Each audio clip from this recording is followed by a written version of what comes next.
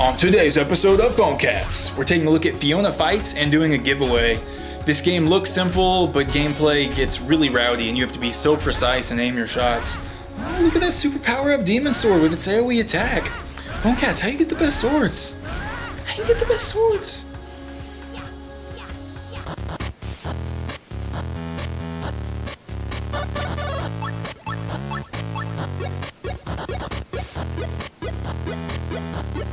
Hey man, this is Chris with PhoneCats.com. Right now we're doing a giveaway for Fionna Fights, Mutant Muds, and Hacky Cat on PhoneCats.com. Those are 3 separate giveaways. This vid's just gonna be about the gameplay for Fionna Fights. Game's really dope. It's only $1 and it's by Cartoon Network, so scoop it up. Here's some gameplay with some pro tips. Okay, you tap to attack and then Fiona's gonna bounce in the air and then slowly float down. And you want to try to do chain attacks to where you're going to be like hitting multiple dudes at once. It gets way easier when you start to get swords because they'll give you like an AoE and you can kind of tell that like the hitbox gets super magnified or whatever the right way to articulate that is.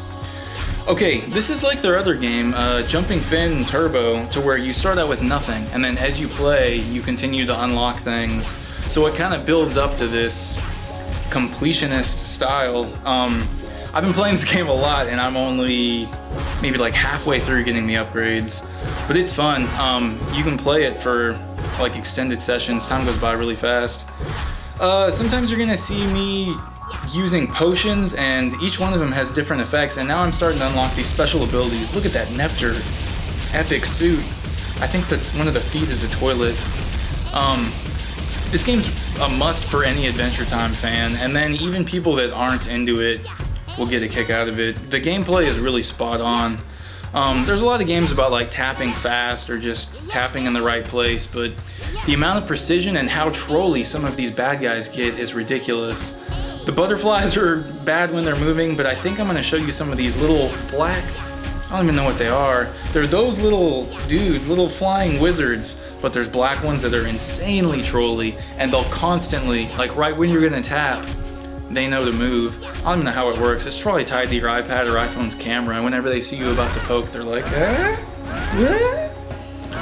I don't even know what's gonna happen at the end of this game. There could be a boss fight. They're already doing like these little mini bosses, and you'll know them when you see them, like a fast burger that will just speed right past everything else. Or there's one of those round orby ones that has the same kind of style to where it'll speed right past you. I think my scores are capping around 350k, or you'll see my high score at the end, and that'll give you something to strive for. I tried to check out the Game Center leaderboards right before, but they weren't functional.